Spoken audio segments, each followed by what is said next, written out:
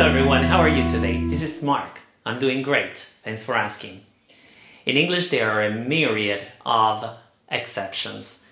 We took a look at the present perfect, we took a look at the nouns and also adjectives. In this case though, I want to look at what you don't know about verbs.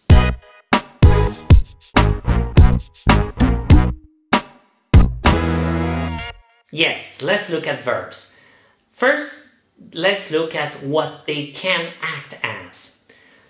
Yes, they can act as full verbs or main verbs, just like go, walk, paint, etc. They can also act as modal verbs. In this case, they need the full verbs or the main verbs to convey their meaning. So, modal verbs can be like would, might, may, could, should, etc.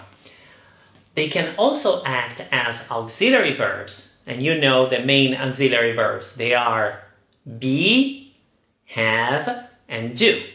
They also need full verbs or main verbs in this case to place them in the present or in the past or in the future. So we're going to look at this in a minute. You know that verbs can be stative, dynamic, or even both. So the stative verbs are obviously, they don't require movement. They describe states or conditions, just like be, feel, love, wish, need, mind, etc. Or we said that we are going to talk about dynamic verbs, and these dynamic verbs are obviously the ones that require movement or change. So write, paint, go, slap, come, close, etc. And I said that they can be both, and this is the point that I want to talk about. They can be both, yes, both dynamic and both stative. So they can change meaning according to the context they are placed in. So let's look at be, for example. Be can be dynamic and stative. So be, you're being nasty. If I say you're being nasty, in this case, being, the verb to be, means to behave in a nasty way. So it's a dynamic verb in this case, right?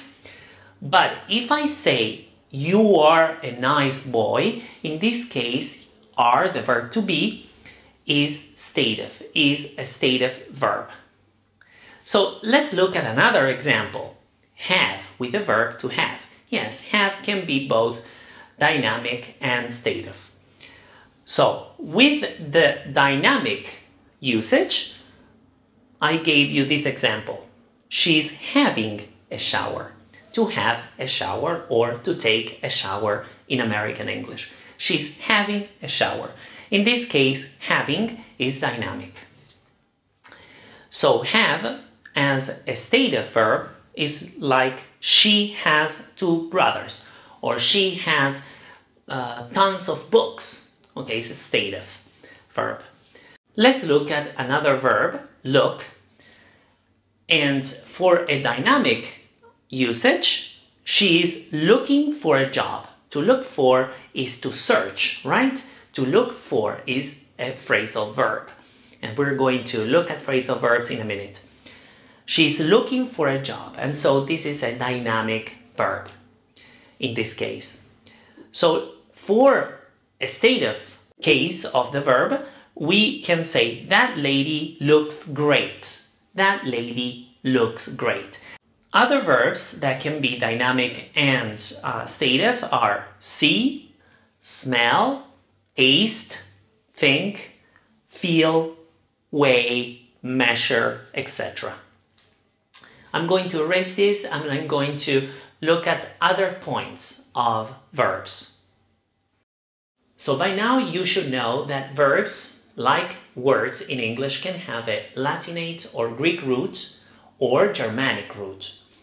The ones that are or have a Latinate or Greek root are considered more sophisticated. So let's look at some examples. We have arrive from arrivare in Latin, arrive, and the Germanic or Old English root verb could be reach. So another one, apparire in Latin, appear, so is in English, right? Appear. And the Germanic or Old English verb would be show. Ingest, ingest from Latin, and eat from Old English or Germanic. Meliorate or cure from Latin. To heal is the Germanic or Old English. When we talk about verbs, we need to mention phrasal verbs. What are phrasal verbs? They are groups of two or more words that put together creates a whole new meaning. So they follow the pattern verb plus particle, plus particle, plus particle. It depends, right? So the particle, what is a particle? A particle can be an adverb or a preposition. The phrasal verbs are used mostly in informal context, so orally, but not always. Let's look at some verbs, some phrasal verbs, just to see the equivalent with using the Latinate root. So we have look down on somebody, look down on somebody. If you want to replace this phrasal verb, you can replace it with despise, which comes from Latin, despise. Now, another example could be talk over, talk over. And the Latinate verb could be discuss, discuss. Then another one could be turn down, turn down. Turn down can have two meanings, right? And we know that turn down the volume, for example, lower the volume, or reject. Turn down an offer for a job, for example. I rejected the job. Turn down. And then we have call off, cancel, cancel. Call off, cancel. So the other point that I want to mention is that verbs can be formed using suffixes or prefixes. So the ones with prefixes, I gave you some examples because there are so many. If you want to watch a lesson on prefixes, suffixes, or phrasal verbs, you can click here. So prefixes, let's look at some verbs with this. Discharge, disappear, disarm. Then we have with undo, unbend, unfasten. Now we have another one with miss, right? Misunderstand.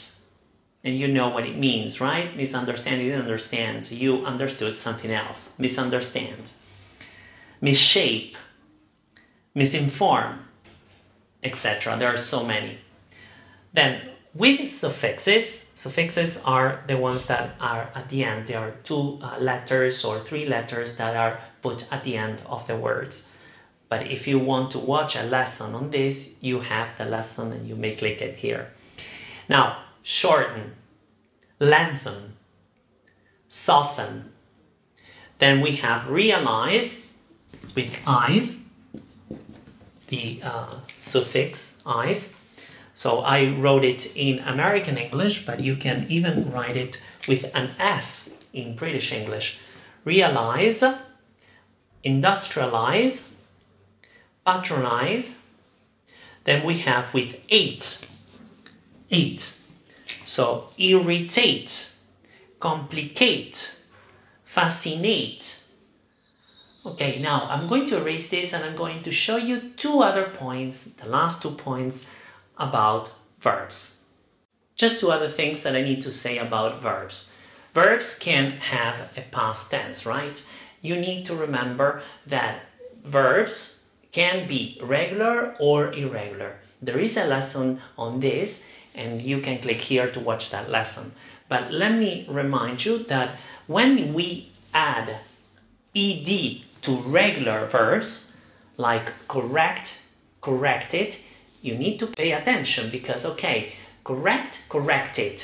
But how about close? Closed, okay? Closed. We add the D at the end because we have the E at the end of the verb. So we need to add just the D. And remember also the pronunciation, closed. Now we have cry. What about cry? It ends with Y. We take out the Y and we add I-E-D. So cried. Then the irregular ones, you have to remember them. Like I said, there is a good lesson on regular and irregular verbs. And in this case, in my lesson, I will teach you how to learn the irregular verbs by groups. This will help you remember them in a better way. Now, the last point that I want to mention about verbs is that sometimes verbs can act as nouns. They are called gerunds. You just add ing at the end of the verb. So they are usually used at the beginning of a sentence. Let's look at my two examples. Smiling is good for you. Smiling is good for you. So the act of smiling is good for you. So you need to smile more. Studying English increases your chances to find a good job. So studying, if you study English, you will find a good job. This is what it means. But studying, again, studying is the gerund here, studying. English increases your chances to find a good job. Well, I hope you enjoyed the lesson. If you have any comments, any requests, or if you want to post your own example, you may do so under this video. Next week, you'll get a new lesson if you subscribe to my channel. Don't forget that. Don't forget to share the lesson if you liked it. Have a great day, and I see you next week with a new lesson. Bye-bye.